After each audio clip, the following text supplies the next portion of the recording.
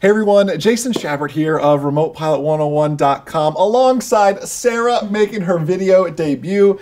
Sarah really started as an executive assistant, now basically runs all the offices at RemotePilot101.com, so thank you for that, Sarah.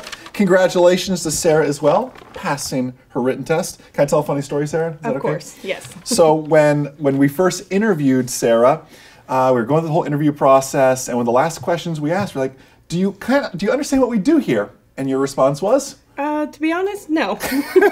She went from, and thank you for being so honest in the interview, she's still that honest to this day to a fault. And she went from knowing nothing about Remote Pilot to passing with an 87, which is a super score, so congratulations on that. We want to take you through the IACRA process with this. So let's head over to the computer now. And you remember you had to make an IACRA account to begin with. So Sarah already has hers. So Sarah, you're going to go ahead and just click log in there. And then once we log in, we can hit not now over there. And then let's go to accept the terms of service. So we're accepting him as an applicant. Then you see up there, it says Start New Application. So we're going to start new application. All right. And then we're going to kind of continue through the process here. So we're going to choose that. We are a pilot. So we're choosing pilot. It should pop down. We're going to then continue on down to Remote Pilot Initial. Maybe. There you go. Keep scrolling down. Small unmanned aircraft systems, that's what we are, and we're going to go to Start Application. Now it should have a lot of your information in here already. So let that kind of load, and we can kind of keep scrolling on down. We're confirming everything here is correct. This will be blurred out, don't worry. Oh, yeah, that's not correct, but that's fine. This is where this is going to get mailed to. Oh, then. So you'll need to add a mailing address right here, so we can update that.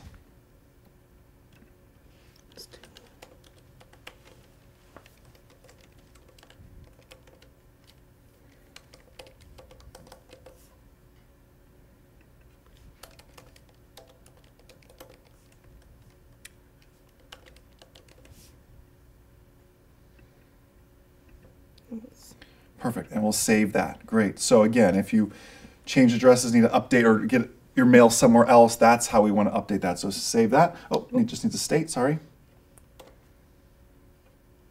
Yes, sir. Perfect, now we save it.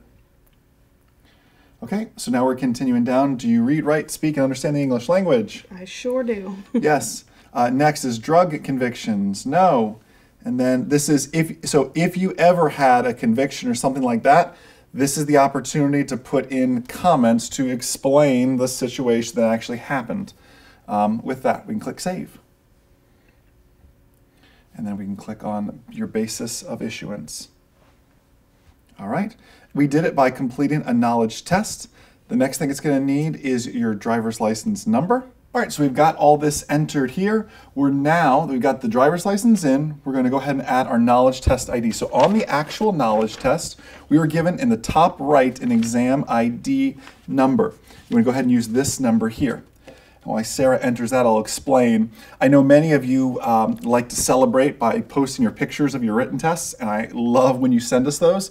But please make sure you blur out that exam ID number there, because although I doubt someone would ever use that against you, and names would mismatch, everything else would be a lot of issues, but still you don't want that exam ID number getting out there because it's a one-time use sort of thing. So Sarah's going to click search now.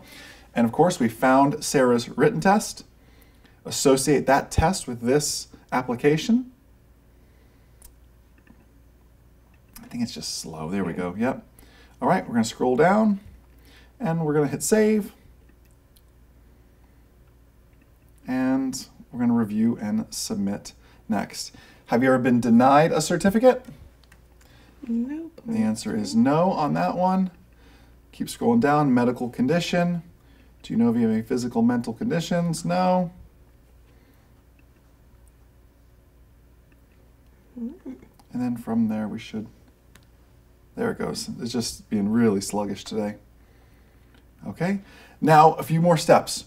we need to view the pilot's Bill of Rights. This should open up in a new window usually. Click on that, or new tab.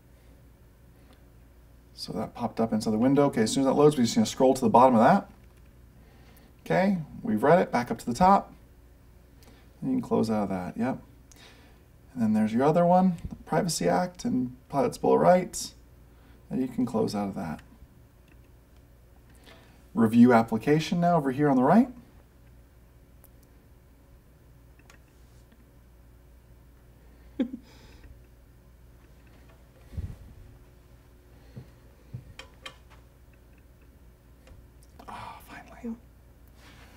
All right, so this is the Pilot's Bill of Rights. We'll just scroll down to the bottom of that.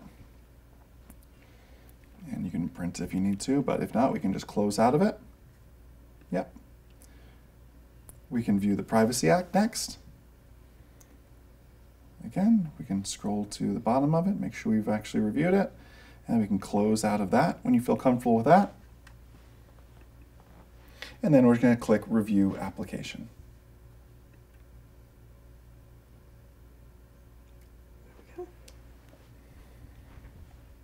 Nice. So here we have, this is the IACRA just doing the paperwork for us here. Scroll through. This is your chance to make sure mailing address is correct, everything else is good. From that, and you can scroll all the way to the bottom, just confirm everything that you entered is accurate there.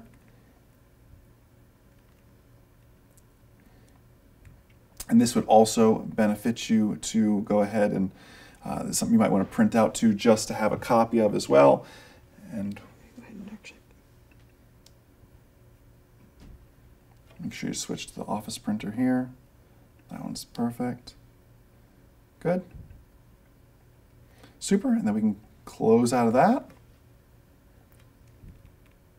Is this a separate? Yep, all the way to the top. Use there, close is usually better, yep. That knows you did it. All right, then we're gonna go to the bottom here, sign the Bill of Rights acknowledgement. You're just gonna click to sign.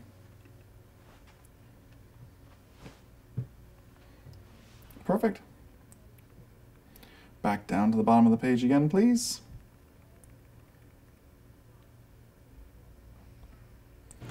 Sign and submit application.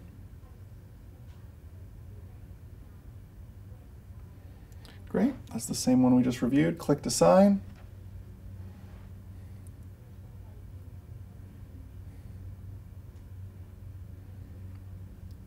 And then just like that, our application ID and your FTN number. This is something you probably already have, but you want to save just in case to make sure you have all of that.